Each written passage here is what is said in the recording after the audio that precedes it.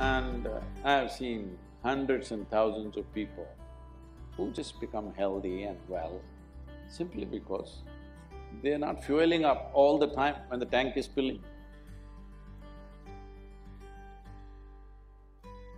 In the yoga center, all the time people are physically active.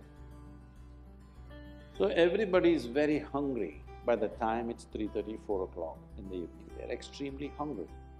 But we learn to live with that because empty stomach and hunger are two different things. Hunger means your energy levels start dropping. But empty stomach is a good thing. In the yogic sciences, today modern science also is coming in line with this. But what we know by our experience, you will spend $1 billion to come there. Because research is all about how many $1 million, that's how it is.